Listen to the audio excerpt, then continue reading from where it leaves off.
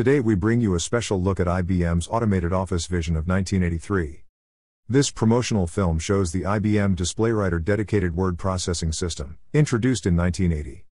DISPLAYWRITER was a 16-bit microcomputer, with 8-inch floppy diskettes and limited file compatibility with IBM's other office systems. Cost was over $8,000, equivalent to nearly $25,000 today. The more versatile IBM PC, introduced in 1982, was less expensive and more successful, and could run IBM's Displaywrite software. IBM PC sales completely overtook the Displaywriter, which was eventually discontinued by IBM in 1986.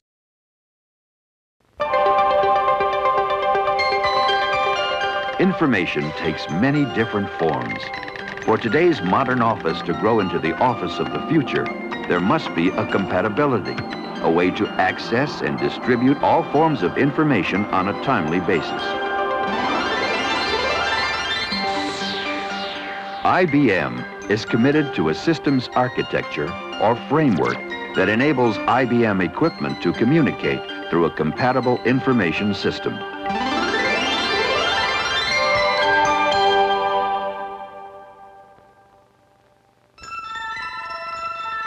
Some fast-thinking executives are already doing business in the office of the future. Ann, we're going to need sales data on the northern region. Can you print it out for the 2 o'clock meeting? Hanson's going to be here. Sure, Mr. Blakely, right away. Executives need systems that can access information and deliver it to decision makers. Fran, in the budget report, make sure we include the San Francisco figures Broman sent us. Will do. IBM has set an objective to build the office of the future for its customers today. With a report on that commitment, here is Tony Stefanis, Division Director of Small and Office System Product Marketing for the IBM National Marketing Division. Our commitment is really a simple one. We want to make all IBM office systems compatible. In short, to make it possible for our systems to handle each of your office needs and still talk to each other. How are we doing? Let's take a look. Workstations need to support electronic document distribution, as well as create or revise text. Our Displaywriter system does just that and more. We told you we would provide the ability to attach the 6670 laser printer to our data processors and word processors, and we did it. Mr. Broman, the budget report from Atlanta just came in. We promised the 5520 and the Displaywriter would be able to access a host computer and perform data processing functions from the same keyboard. They now have this capability. What makes this important to our customers is it eliminates the need for a separate terminal in the same work area. Yeah, this 150 flight to Houston looks good.